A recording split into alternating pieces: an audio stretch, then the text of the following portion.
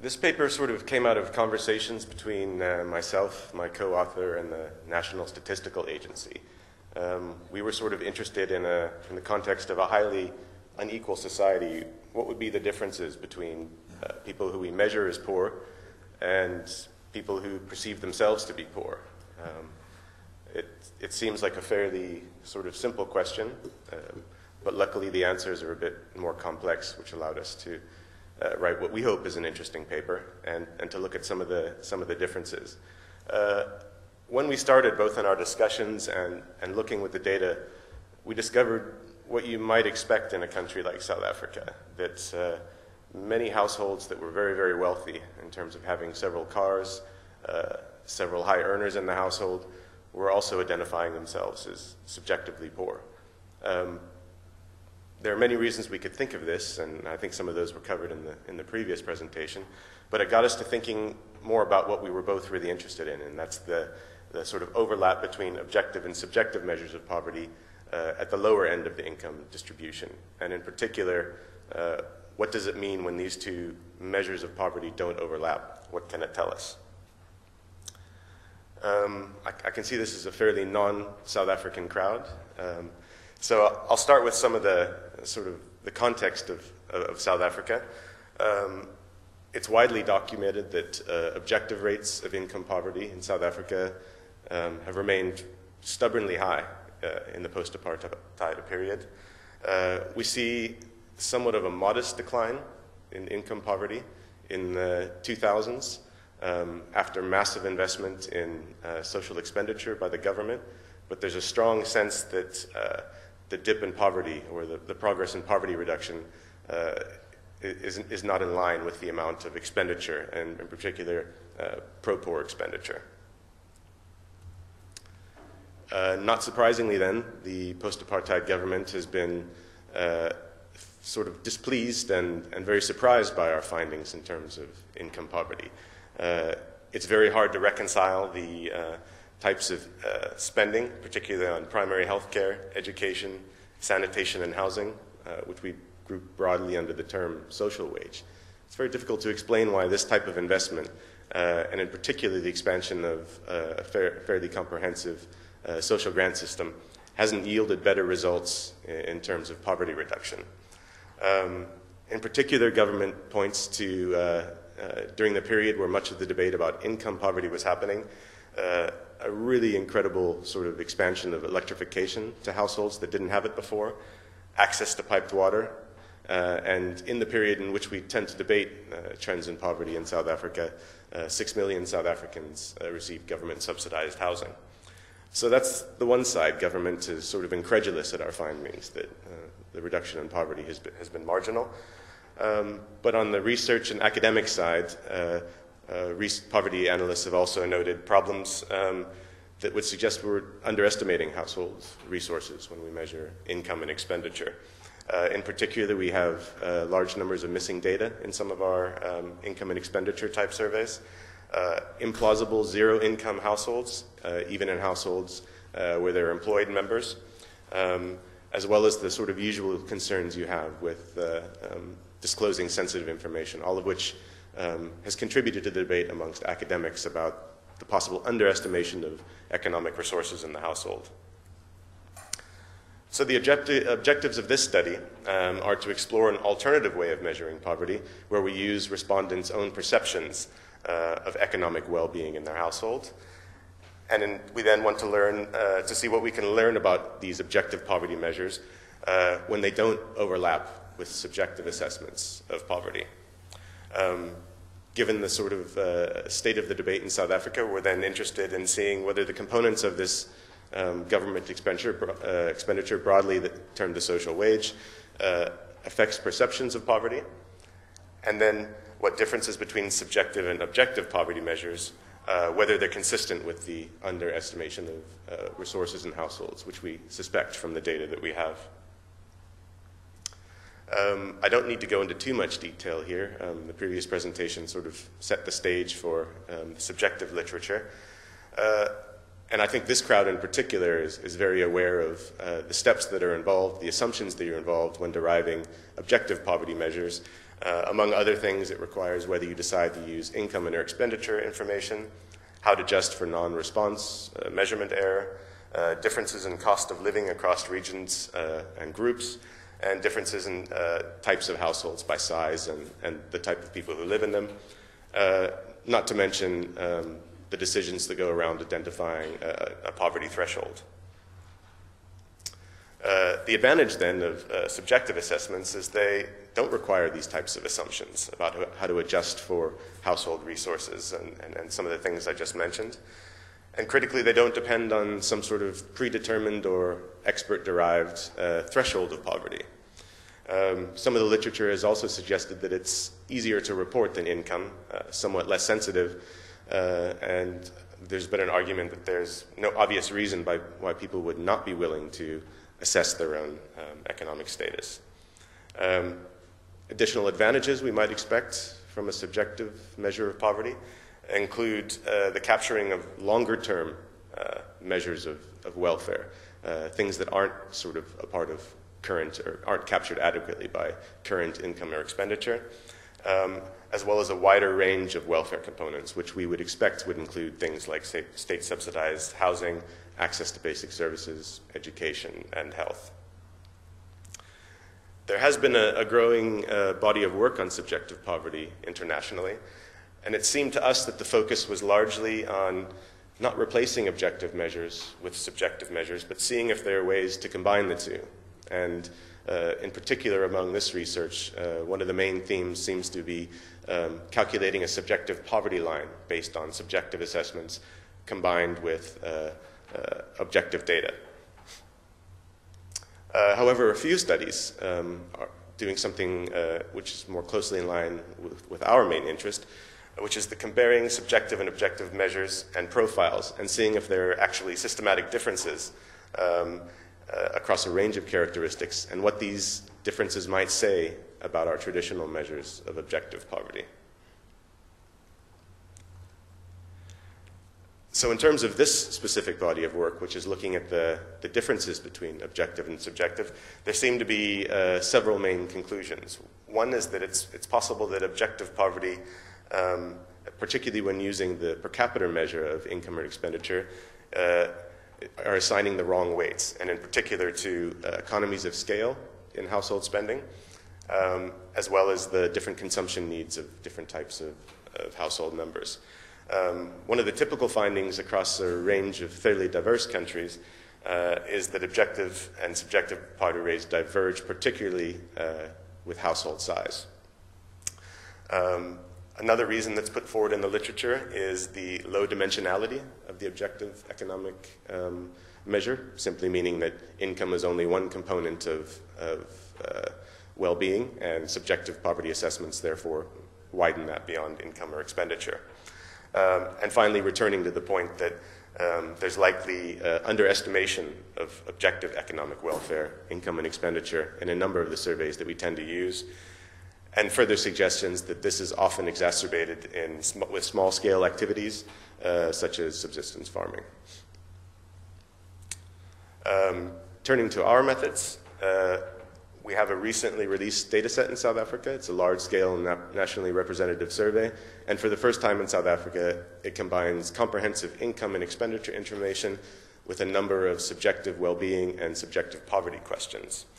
The question we use, arguable how it sort of compares with something like subjective well-being, is the direct subjective poverty question, where one member in the household is asked to assess the poverty status of her or his household, with options ranging from wealthy, very comfortable, reasonably comfortable, just getting along, poor, or very poor. We then classify, following the work of others, the poor as those who identify themselves as poor or very poor. In terms of objective poverty, we include a lot more detail in this in the paper, but we use the national poverty line of 577 rands per month per person.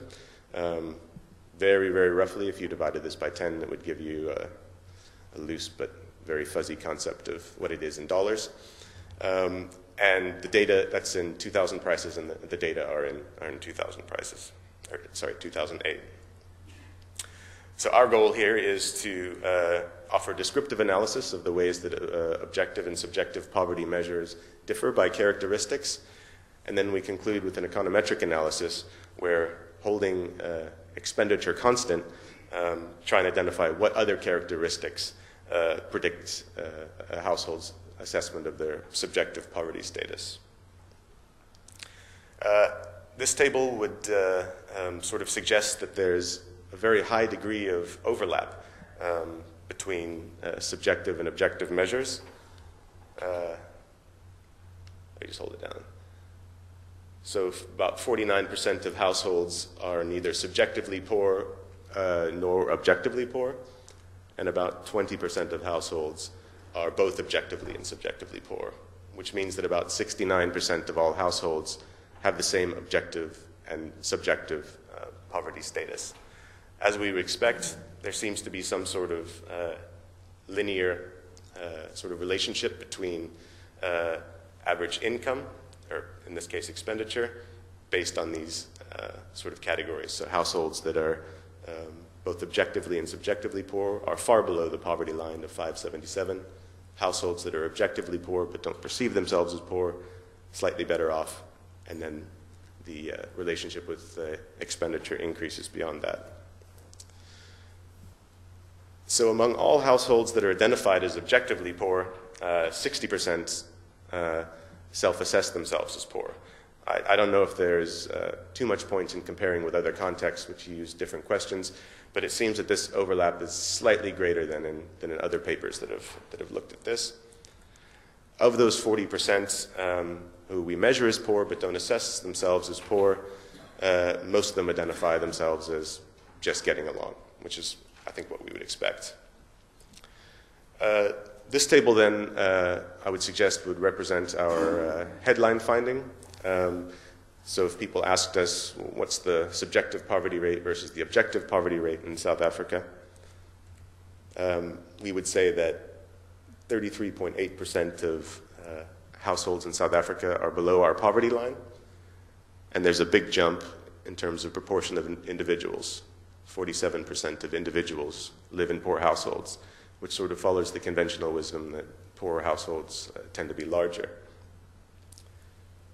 If we look at subjective poverty, it's significantly higher overall in terms of households. 37% of households are subjectively poor, and a slightly smaller percentage, 39.5%, of individuals are subjectively poor, suggesting really that there's a big difference between household size and objective and subjective poverty measures.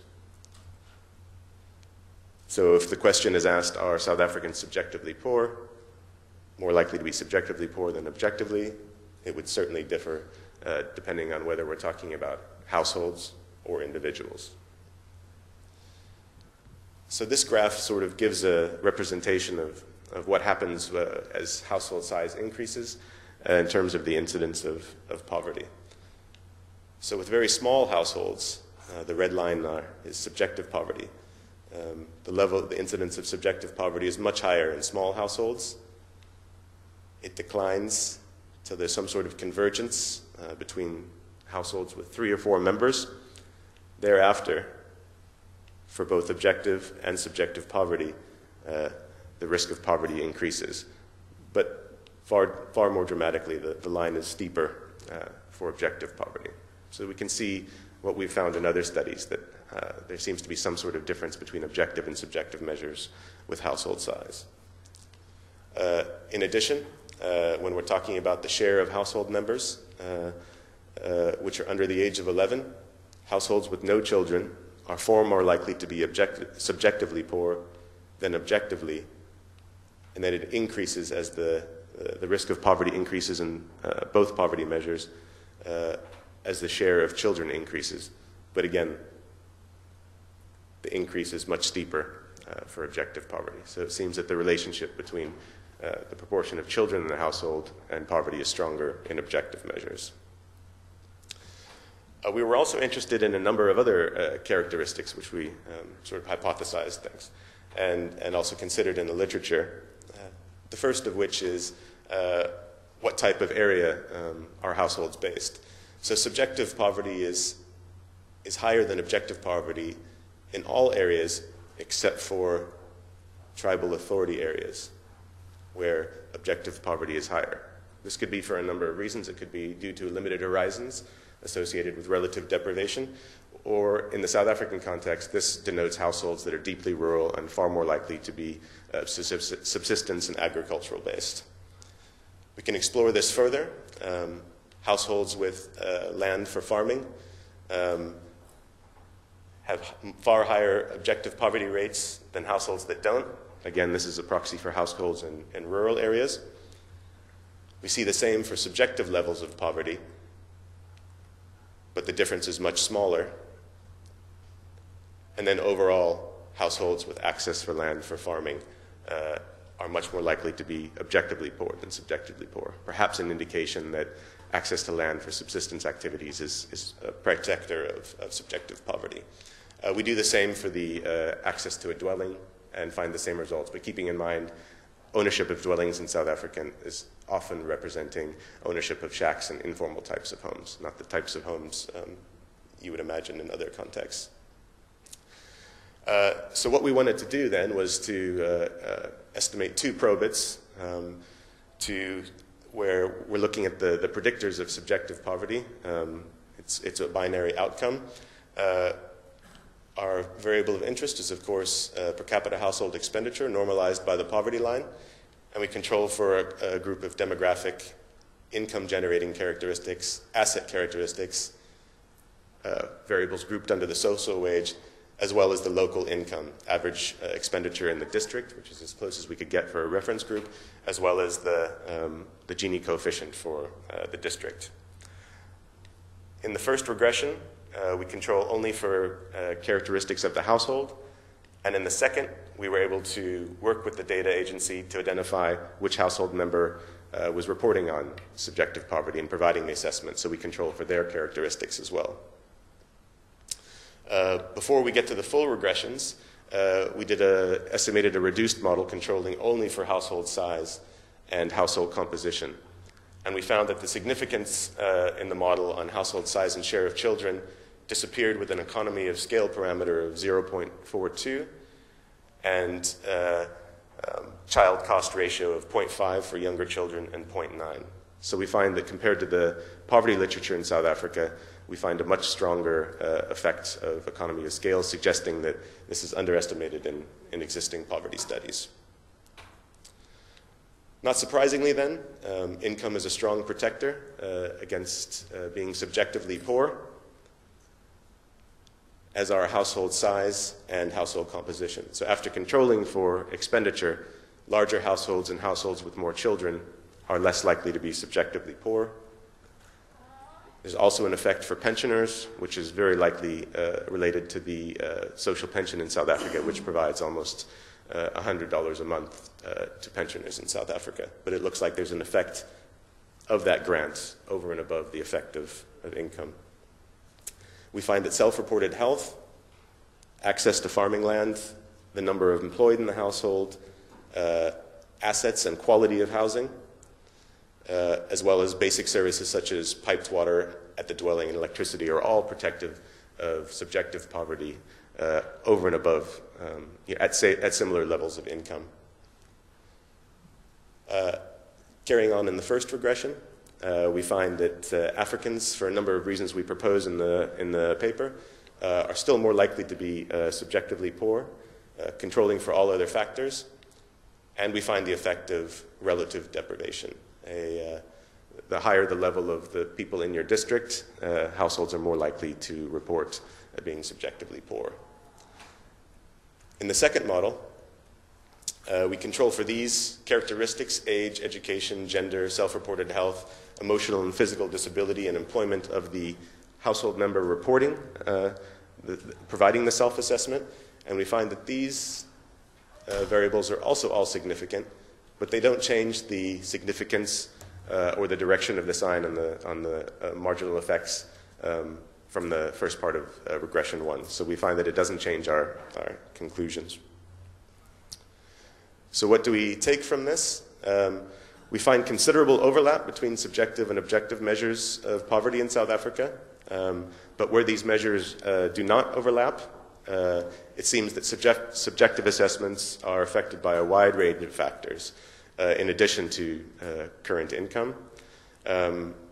We think we can find some evidence which suggests that expenditure and income are underestimated in our household surveys, in particular per capita measures, which don't take account scale economies.